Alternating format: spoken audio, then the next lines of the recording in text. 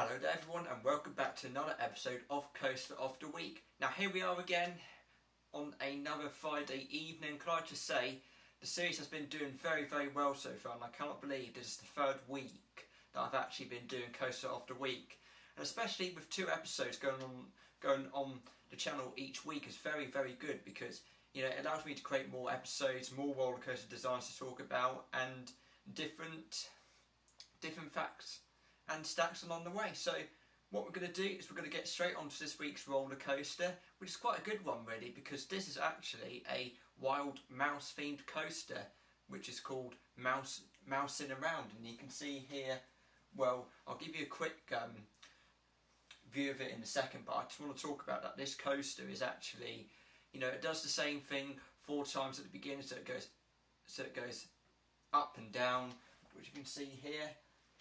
So up and down a few times, and then it will then go around in a few little corners, and then it's going to go up one final lift hill and then a few other little corners, and then that is mainly it, because I actually wanted to create a wild mouse themed coaster because I've not created one since the end of last year, so that's why I wanted to create a wild mouse themed coaster for all of you out there. So without further ado, let's get straight onto the full data and let's see if this coaster is more better than last week's.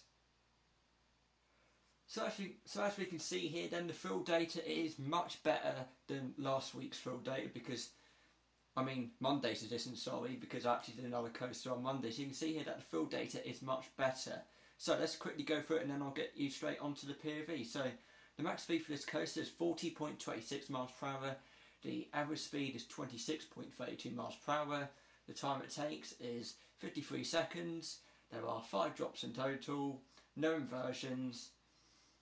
And then the full rating is 71 out of possible 100, which is in the green zone. And the nausea is not particularly that bad, 56 out of 100, so not really that bad. However, it is getting close towards the 60 mark, which will be in the orange section. But yeah, that is what the full data is this week. So if I actually just give you a quick view of what the coaster looks like, so you might as well just see it. You might not be able to see the whole thing. Yeah, it just literally just goes up and down, and after that it will then go around a few corners, just left and right, and then back up the lift hill and then back towards the station. So there we go, let's get straight on to this week's roller coaster POV.